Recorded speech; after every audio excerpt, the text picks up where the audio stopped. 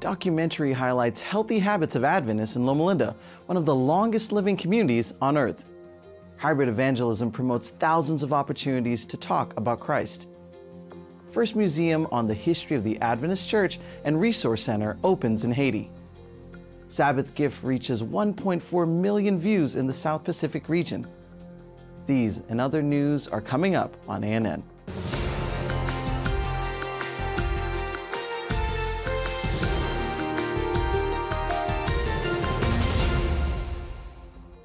Representatives from the Communications Department of the Adventist World Headquarters were in Brazil for meetings and visits to institutions and evangelistic projects. Part of the pastoral care and digital evangelism team at the Adventist World Headquarters witnessed the results of hybrid evangelistic work at the Moema Adventist Church in São Paulo, the largest city in the country. I won't have time to introduce everyone individually, but quickly, I want to show you.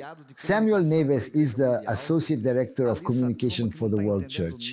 Alyssa Truman, who doesn't understand anything, but she understands quite a bit of Spanish and is getting smarter in Portuguese. She is the Assistant Director and responsible for social media. I have Jeff Nascimento, who is the coordinator of the Hero Project.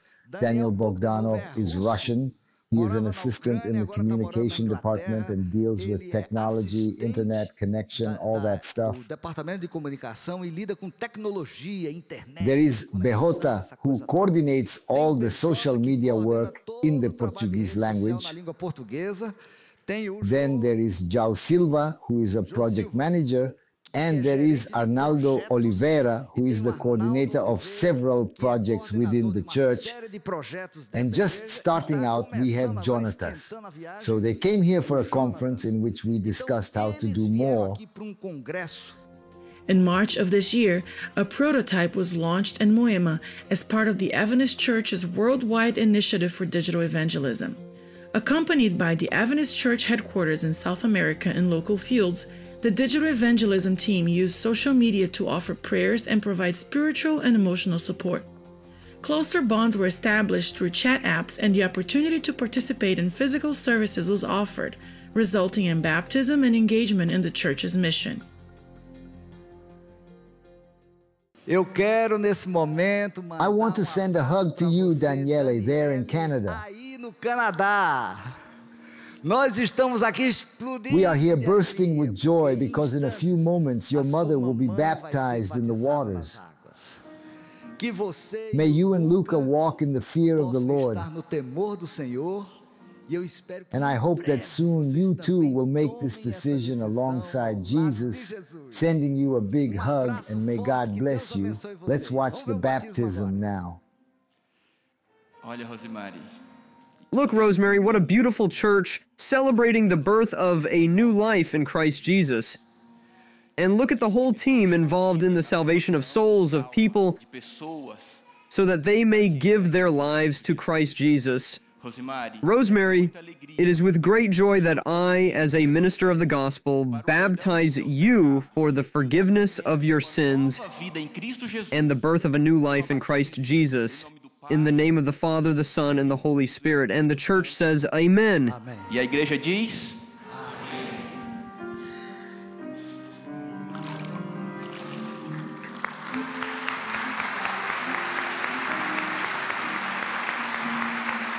Look at that celebration, Rosemary. Give me a hug. May God bless you very much. Since its launch, there have been more than 4,000 conversations, 107 visits to the church, and 7 baptisms. The success of the project has made the church adjust to the needs of the digital community that seeks to know more about Jesus. It changed the way I see this project now. Because of my soul baptism and the results, now when I receive a request or I have some technical task related to this project, I treat it differently. I take it more serious. I try to do it quicker and better because I saw these results. So I believe everyone in our team should experience that, and it helps them to take it, if you will, personally. It changes a lot. It was very important for me. Seeing the in-person results of our digital work was very special. It was incredible for me and our entire team. It just shows that we are on the right path, and God wants to bring many of the people we have encountered online to real salvation. A new miniseries from the streaming platform Netflix presents the habits of the longest living people in the world in 4 episodes. The documentary Live to 100: Secrets of the Blue Zones is based on the book The Blue Zone: 9 Lessons of Living Longer from the People Who've Lived the Longest, written by journalist Dan Buettner. Buettner revisits the 5 blue zones resulting from research spanning more than 2 decades.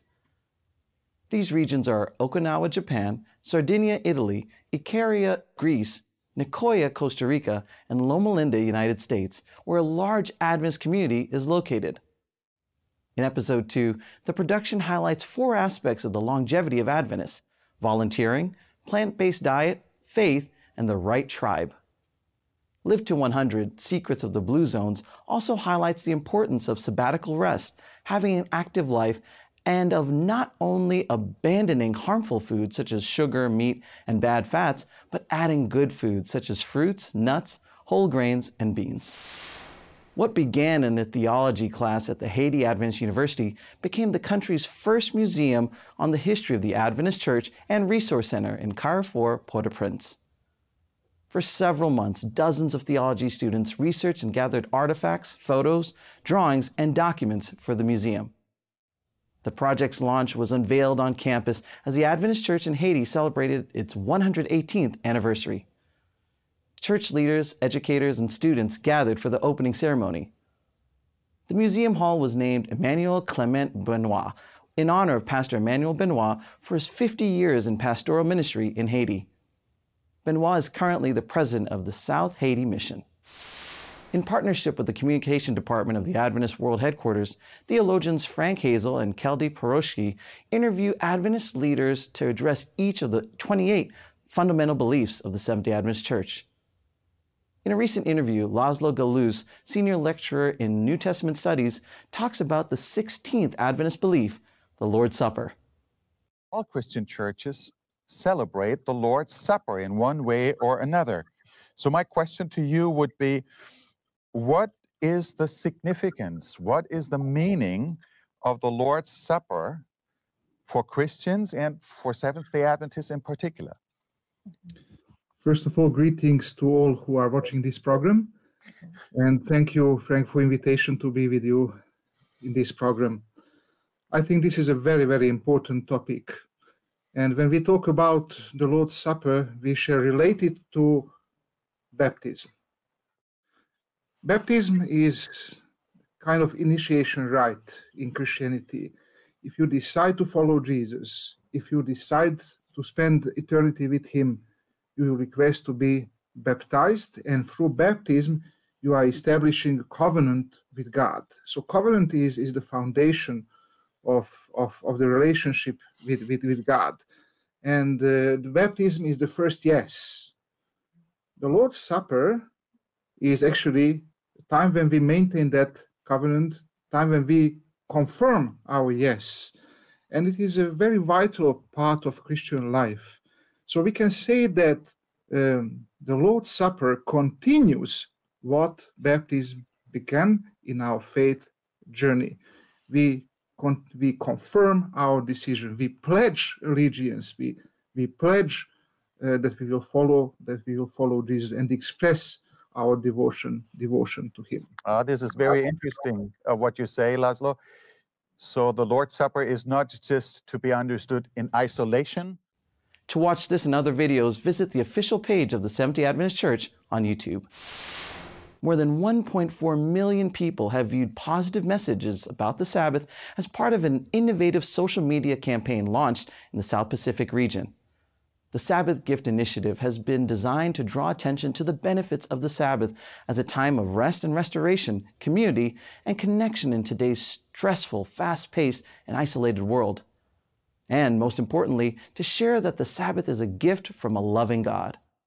The initiative encourages Adventists from across the South Pacific to create and share a simple video clip on their platforms, highlighting their personal connection and experience with the Sabbath. Friday night is a special time for our family. We all come together as we are, exhausted from our week, and let go of our burdens. Around the dinner table, sharing a meal, connecting and catching up on everyone's highlights from the week. We sit together and light candles to open up the Sabbath as the sun goes down. We share what we are grateful for and talk about the Sabbath and why it is important for each of us. Then we spend time in prayer together. This is our Sabbath.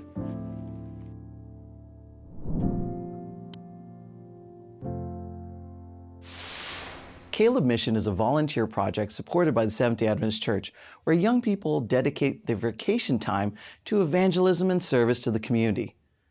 One of the beneficiaries of this project was Ghislaine Ribeiro Paz. For 21 days, volunteers from Caleb Mission renovated her house, which had been deteriorated for several years. The story takes place in the city of Sao Paulo, Brazil. It's been over 25 years that we've been here, almost 30 years.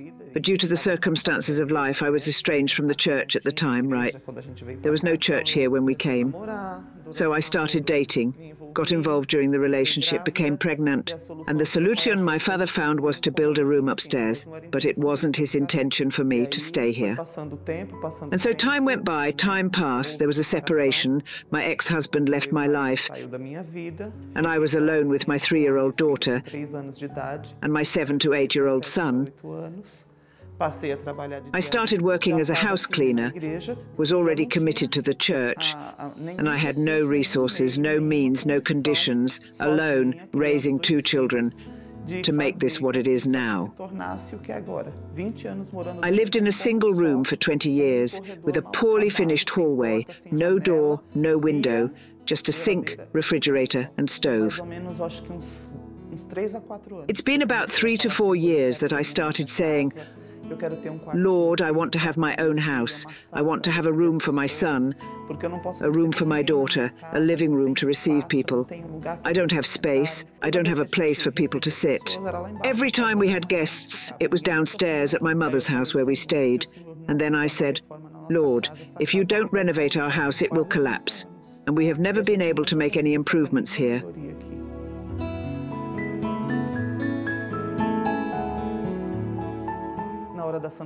During the Holy Communion, Pastor Fabricio made a request. He said, you can make a request now, and the request you make, God will fulfill.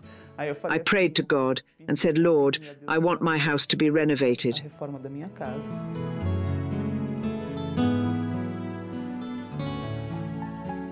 When I went that same day, I made this second request at the Holy Communion. In the afternoon, when the Caleb team did the opening of Adventist Youth, JA, my brother-in-law, Anderson, Mariano, Zine, and Marcelo called me downstairs. They said, we need to talk to you. I was shocked, and I thought, oh dear, did something happen? What did we do wrong? So I rushed downstairs with them. They sat across from us and said, we need to discuss something serious with you. The Calebs have very important projects to carry out with the community, and one of these projects is a home renovation. After analyzing, discussing, and praying, talking to God, your home came to our minds. God answered the prayer on the same day I took the cup. Every day I kept saying, Lord, thank you so, so much. Well, we have known Giza for quite some time, right? We know about her difficulties, and when the project came up with the idea of renovating a house, we decided to choose her due to her dedication to the church. She's someone who truly works for God. So when the project gave us the opportunity to renovate a house, she was the first person who came to my mind.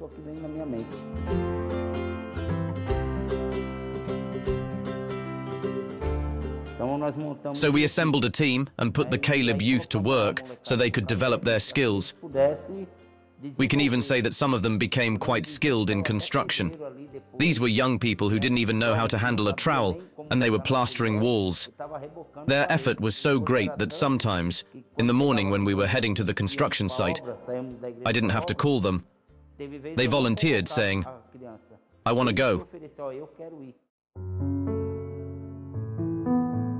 But I feel that this was truly the work of Satan to try to stop the project, because the young people started with a lot of enthusiasm. It was tough because our ribs still hurt to this day, and it takes time for them to heal. But we managed to complete the project in the end. What I think the mission that Claudia helped me with the most was to develop a greater love for people. I realized that love is lacking in the world, and when we take this kind of action, we can renew that love. For me, communion with God used to be just about being in church, being in the club, or being at Caleb Mission. And today, no, communion with God is me kneeling down every day and crying out to the God I serve. I think this mission, this project was very important. And it was very good for us because we could see that God really fulfills His promises in our lives so that we can help others. And it renewed my faith in God. And I think it did for everyone as well. When I come in here, I still feel like it's not really my home because I had the house in one way, and now it's different. Now I have the mission of furnishing it. But I said, Lord, it's much more than I could have ever deserved. I can only thank you, and in heaven I want to thank you in person for everything you've given me. Thank you.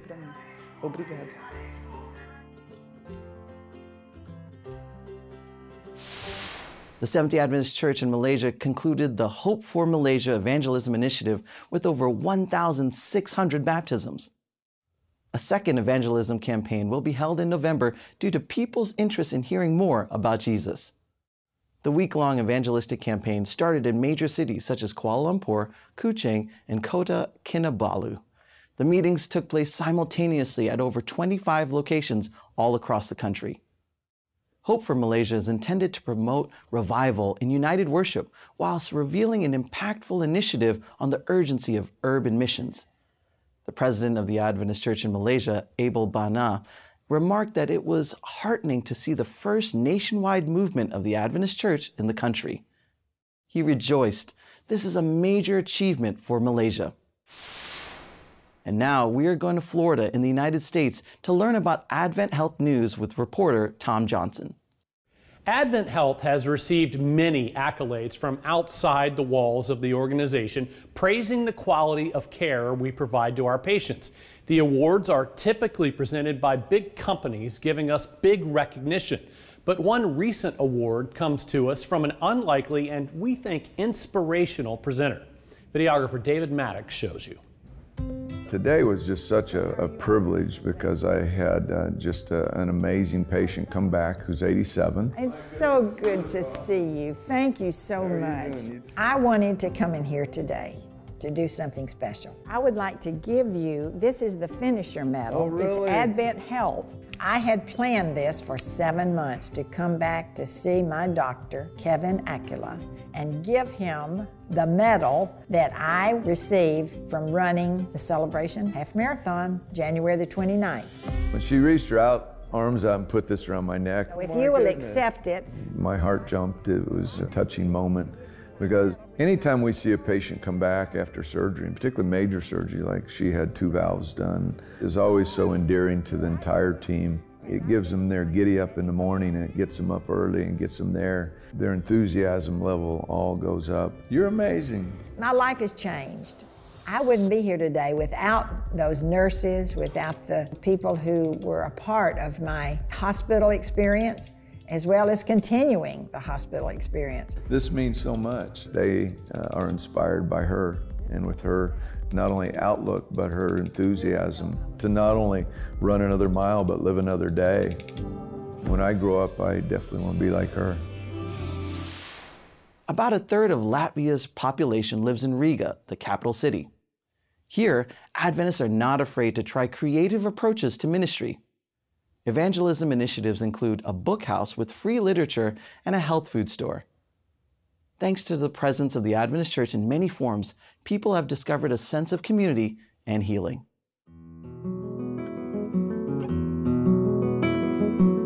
On the street outside an Adventist church in Riga, Latvia, pedestrians often stop by a book house alongside the walkway. This small house contains a variety of free literature. Armands, who's once pastored this church and is now retired, makes sure that inventory stays stocked for local residents to enjoy. About a third of Latvia's population lives here in the capital city. The historical center is a UNESCO World Heritage Site, noted for its architecture. In Riga, Adventists aren't afraid to try creative approaches to ministry, such as their bookhouse. Valdis is a church member who uses his health food store as a place of connection with his community. Our goal for Dabas Stacija, that's the name of our business, it's like nature station, is to be a bridge between the street and the church. It's very hard now in this secular country to go on the street and invite people to some events, to church or some concerts. But if you have connection with customers and they little trust you, then they listen more and they see that just because you are from church, you want them to bring in the church. They see that you wish them well, good health. Each year, this store participates in a large vegan festival held in Riga. I have seen how God used a shop to bring some people closer to church. In the last festival, for example, I told our business, our shop, together with Adventist Church, in this place, Adventist Church gives place, and we organize this seminar. Would you be interested? Yes, I would be interested. And we get many contacts. Once people make contact with the church, they are invited to join a small group. This is an important aspect of growth within this community. Small groups can do what big church gatherings can't do. And I believe that we need big worship gatherings and small gatherings in home where people can get in some deeper level in closer relationships.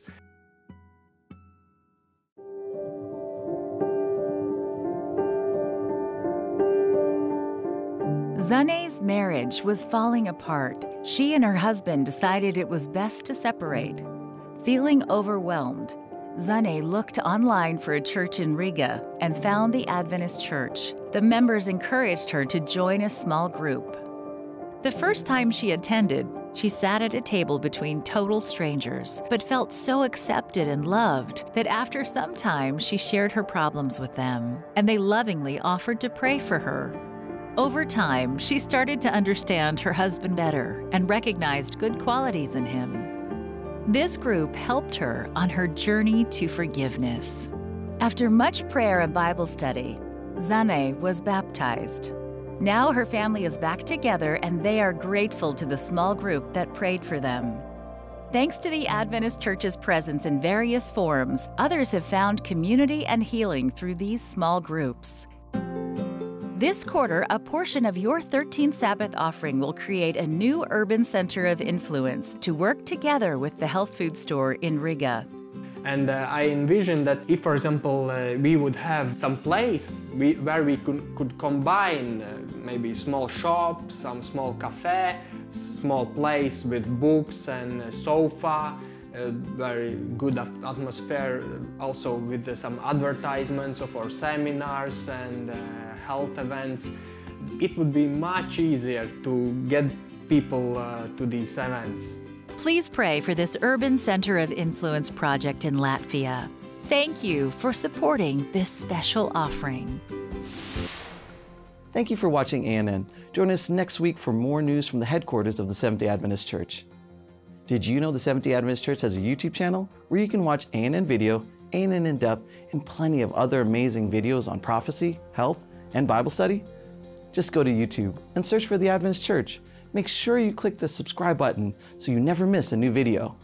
And remember, leave a comment or a prayer request. We have a team dedicated to praying for you 24 hours a day, 7 days a week.